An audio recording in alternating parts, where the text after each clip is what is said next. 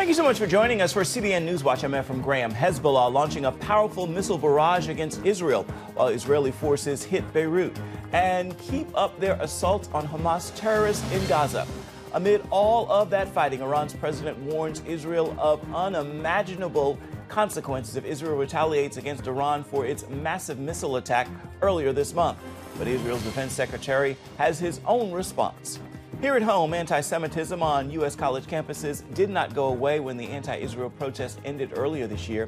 One analyst tells CBN News it could get worse and threaten academic freedom. And who will control the Senate after this year's elections? We're going to take a look at the key races because the answer to that question could determine if the next president is successful or not. All those stories and more are ahead today, right now on CBN NewsWatch. This is CBN NewsWatch. We want to begin this half hour in the Middle East, where Hezbollah is launching more rockets at Israel, while Israeli forces are hitting Beirut. And Iran's president at an international summit in Russia warned Israel against a strong retaliation for Iran's massive missile strike on Israel back on October 1st. Ynet News reports the Iranian president said Israel might cause us some damage, but the response it will suffer and the scale of the damage inflicted will be unimaginable. And Israel's defense minister made clear his country is ready. The Times of Israel is reporting he told pilots and air crews at an Israeli Air Force base, quote, "After we strike in Iran, everyone will understand what you did in the preparation and training process." All of that as Israel is keeping up its attacks against Hamas terrorists in Gaza. Chris Mitchell reports now. He's in Jerusalem. More than 1 year later, Israel is making significant strides to defeat the Hamas terrorists who committed the worst atrocity against the Jewish people since the Holocaust. Since October 7th, a year ago, Israel has achieved most of its strategic objectives when it comes to Gaza, all with the idea of making sure that October 7th could never happen again. The IDF claims hundreds of Hamas terrorists in Gaza have surrendered in recent days.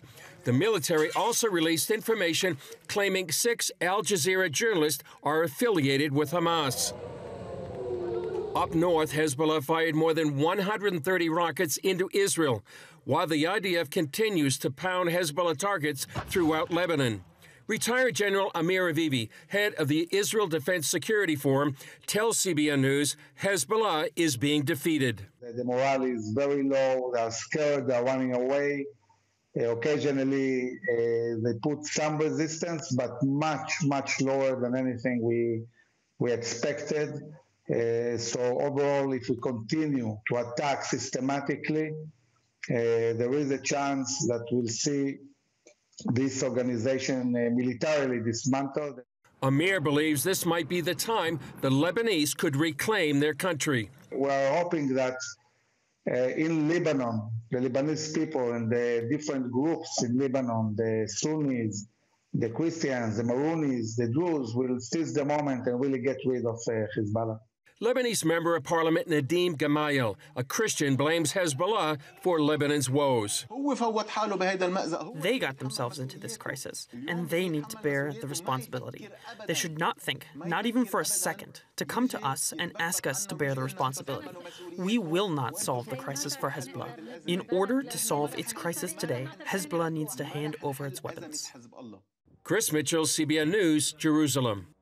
Chris joins us now from Jerusalem with more. Chris, clearly many people in Lebanon don't want Hezbollah there, but how difficult would it be to expel them from the country or to defeat them? Well, Ephraim, if you asked that about a month ago, you would say it'd be very, very difficult. But what's happened in the last month, or even more, is that Hezbollah has been dismantled and decapitated its leadership in so dramatic ways. Lebanon actually has been entrenched there since the early 1980s. But what the Israel is doing is they're dismantling the military structure throughout southern Lebanon. The villages along the border have been taken over by IDF forces. The economy is being, which Hezbollah ran a shadow economy there in Lebanon, that's being dismantled and demolished. Billions of dollars have come from Iran and other sources into Hezbollah, and now those coffers are being literally dismantled. So if you ask that, like I said, about a month ago, you'd say maybe very, very difficult, but it's getting increasingly easier to see that Hezbollah may be diminished as a military and a political force inside Lebanon. Chris, how serious are the ongoing Hezbollah attacks on Israel? Well, they're very serious, Ephraim, and potentially very deadly because not only of the rockets, but sometimes the interceptors.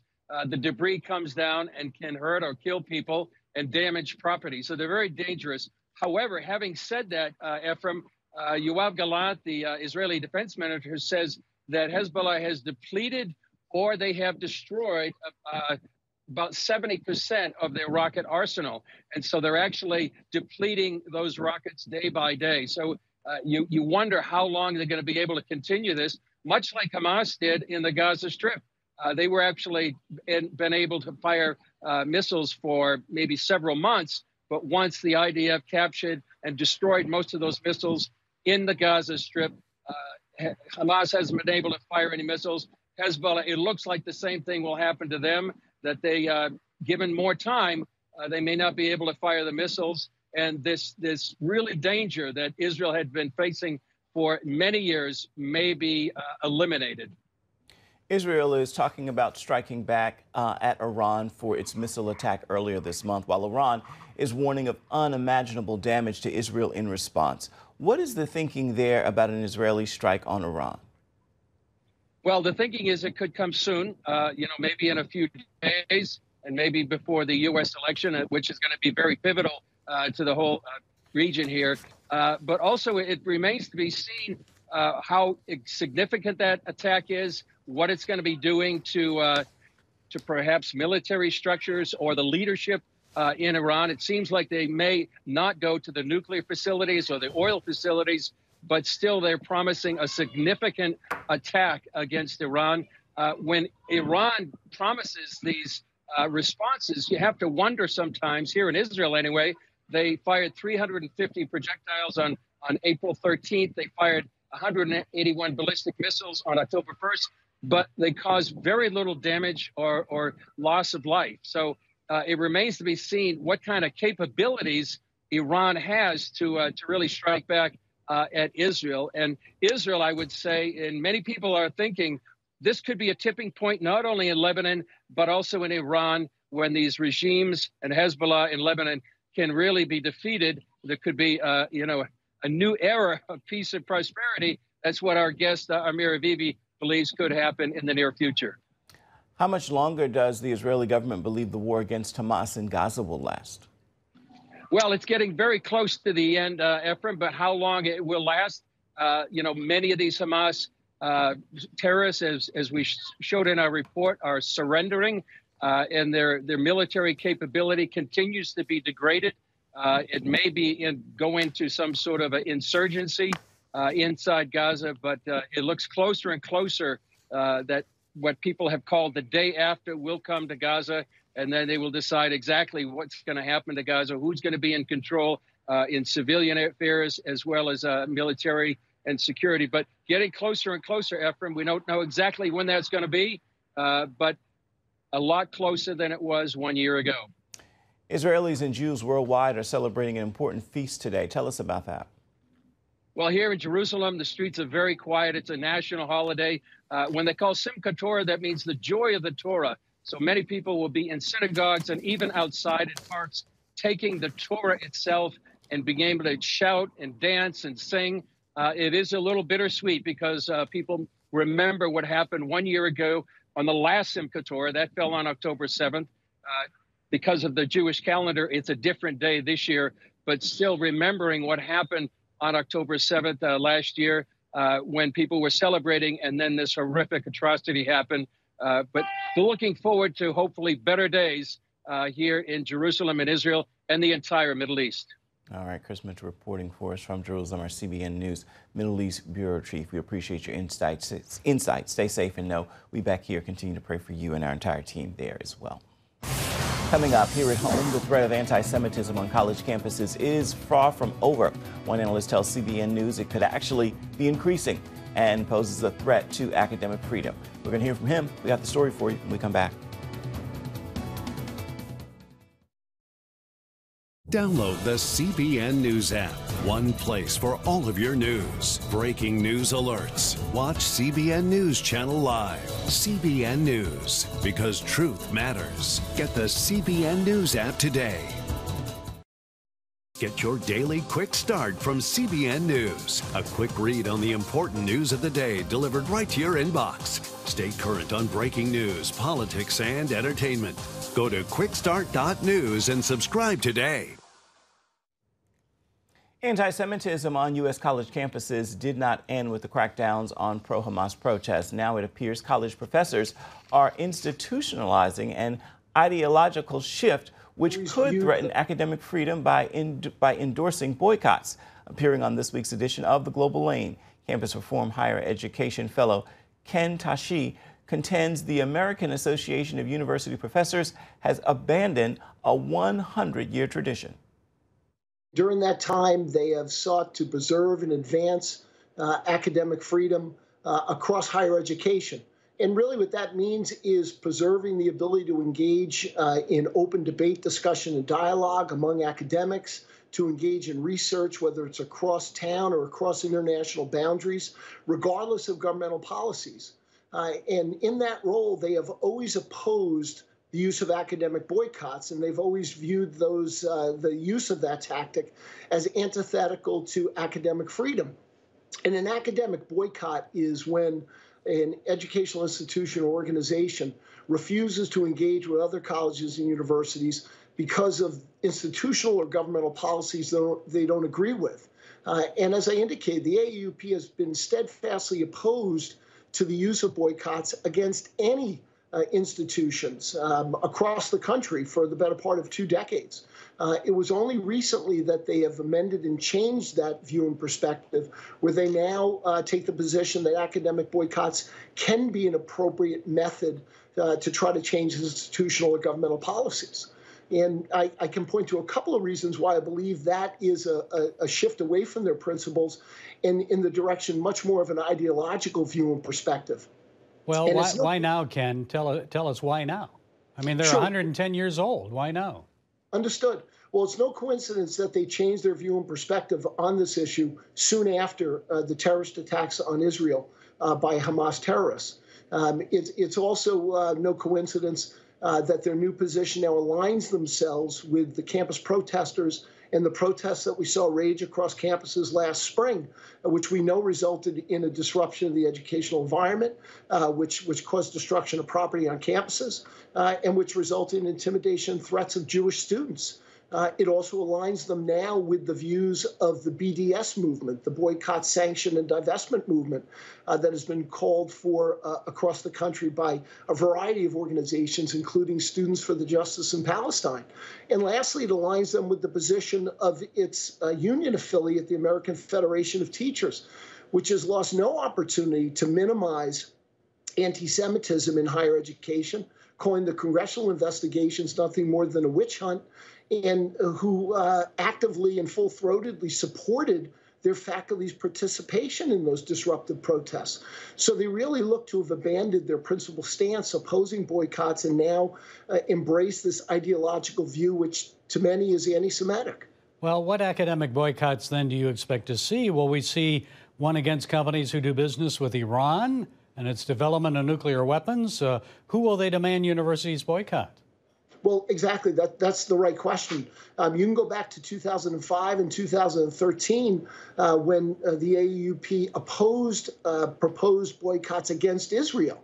And again, since that time, they have never endorsed or supported an academic boycott, whether it be against China, given their discrimination against the Uyghurs or the Tibetans, or whether it be against Nigeria and their silent genocide of Christians, or frankly in any other country. So the question becomes, why now? And I think the answer is because it is an effort to further that anti-Israel sentiment that we're seeing spread across college campuses. Ken, on another issue, university issue, as the presidential election approaches, in the classroom, a University of Kansas professor advocated violence against men who refused to vote for a female for president. It's what frustrates me There are going to be some males in our society that will refuse to vote for a potential female president because they don't think females are smart enough to be president. We could line all those guys up and shoot them. They clearly don't understand the way the world works. Did I say that? Scratch that from the recording. I don't want the deans hearing that I said that. Anybody who's seen the clip of this faculty member should be appalled. And there are some out there that are claiming that he has some degree of academic freedom to have engaged in this kind of conduct in the classroom. And I'm going to assert that this has nothing to do with academic freedom, but this is just academic bullying. And not the kind of bullying you talk about in the schoolyard. This is where an individual in a position of power, the faculty member, uses that power to intimidate, threaten, and coerce subordinates, and in this case, students, who disagree or have a vastly different view or perspective than the faculty member. And that is antithetical to anything having to do with academic freedom, which is really based on open debate, discussion, and dialogue, trying to encourage your students to engage in critical thinking and intellectual discourse and intellectual curiosity, none of which is going to occur in a classroom where a professor tells you if you don't agree with him, in essence, you should be put up against the wall and shot. Okay, I will say that he was suspended. Ken Tashi, Campus Reform Higher Education Fellow, thank you for sharing your insights. We appreciate you. Gary, thanks very much for having me. Also on this week's episode of The Global Lane, North Korean troops reported in Ukraine. What did Putin promise Kim Jong-un in return for the favor? And Exterminating Black Americans, a new documentary film, exposes the truth about abortion and Margaret Sanger. You can see it all on The Global Lane tonight on the CBN News Channel. It begins at 8 Eastern. You can also see it on the CBN News app as well as on YouTube. Still ahead, while the focus is on the presidential race in this year's election, key races will also decide who will control the Senate, and that will have a major impact on the agenda of the next president, whoever it turns out to be. We're going to bring you the story when we come back. You're watching CBN NewsWatch.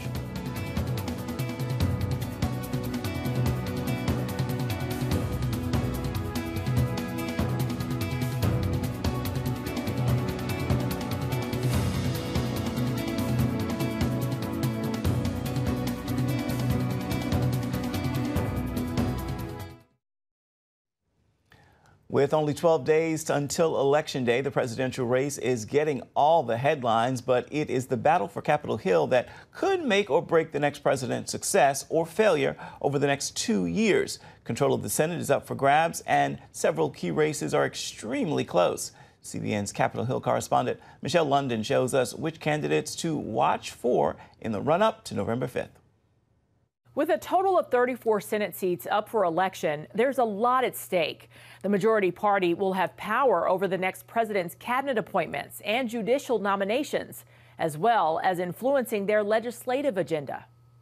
As Democrats cling to a slim 51 Senate seat majority, 10 competitive races in these deep red states threaten to shift the balance of power. Democrats have to defend every single incumbent. They cannot lose a single race. And they also need Harris to win the presidency so that Tim Walz would be the tiebreaker. So given that situation, we asked Jessica Taylor of Cook Political Report which states to keep a close watch. She sees the most critical being Republican-leaning Montana, where incumbent Democratic Senator John Tester stands to lose his seat. His toughest challenger and most best well-financed challenger in Tim Sheehy there. He is a former Navy SEAL, served in Afghanistan, Purple Heart recipient. He owns an aerial firefighting company there. And we have seen in polling that he has been pulling ahead of Tester. Sheehy's possible defeat of Tester is widely seen as one of the GOP's best chances to reclaim the Senate. Another key red state to watch, West Virginia, where longtime Democrat incumbent Joe Manchin is retiring. I think Democrats would have had a tough time even defending that seat. Republicans have ceded that. We rate that race as actually safe Republican. If this happens, Senate Republicans would only need one more victory to reclaim control if they're able to avoid upsets elsewhere. In the battleground of Michigan, voting has already started, and a tight contest is underway for the state's first open Senate seat in a decade. A critical test for Democrat Rep. Elissa Slotkin as she faces off against her Republican opponent, former U.S. Rep. Mike Rogers. Rogers, he was chair of the House Intelligence Committee during the Bush years. Now he retired from Congress in 2014. He's a former FBI agent. He struggled to raise money. Slotkin has outspent him, but Michigan is just going to be very close. In neighboring state Ohio, the Senate race is now considered a toss-up, where Democratic Senator Sherrod Brown is running for re-election. Taylor sees Brown as vulnerable against Republican candidate and Trump ally Bernie Moreno. We're seeing polling out now. It's within the margin of error. A Republican poll this week had it tied. It's still going to be close, and it might just be that that's too much for Sherrod Brown to overcome, too, for those number of crossover voters. Brown currently holds a 4-point lead and 10% of Trump voters. That's according to a September New York Times Siena College poll. However, Trump is expected to carry Ohio in the presidential race. Looking ahead at high-profile battleground Pennsylvania, many election watchers are talking about this ad from Democrat incumbent Senator Bob Casey. Casey bucked Biden to protect fracking, and he sided with Trump to end NAFTA and put tariffs on China to stop them from cheating. Analysts say while this shows Casey's ability to be bipartisan, they also believe it's a result of Vice President Harris losing ground in the state, which could affect other races.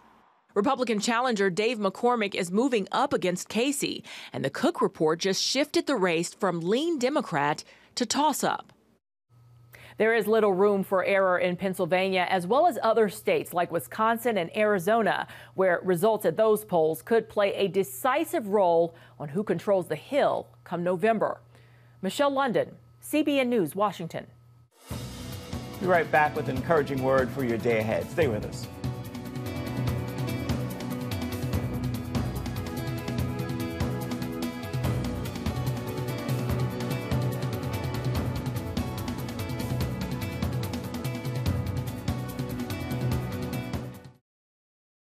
Download the CBN News app, 24/7 news from a Christian perspective at home or on the road. One place for all of your news. Breaking news alerts. Set daily prayer goals and pray for news stories. Read the most important news and watch CBN News Channel live. CBN News, because truth matters. Go to cbnnewsapp.com to get the app today. Hi, I'm John Stolnis, host of the CBN News podcast, DC Debrief. Each Friday, get the inside scoop on Washington politics straight from the nation's capital. Because truth matters. Start listening today. It's time now for your Thursday Thankful. I hope you'll join me in this prayer of gratitude. God, thank you for another day. It is a day that could be filled with problems, but it can also be filled with promise and possibility. I get to choose, and I choose your promises. They're bigger than any problem, bigger than any fear, bigger than any mountain, seen or unseen. Well, that will do it for this edition of CBN News. I want to remind you, you can always find more of our news programs on the CBN News channel. You can find them there at any time as well as online. That address is cbnnews.com. Take a moment and let us know what you think about the stories you've seen here today or any day. You can do that by emailing us. That address, newswatch@cbn.com. You can also reach out and touch us on Facebook, Instagram, and X, formerly known as Twitter. We'll see you back here same time tomorrow. Goodbye and God bless.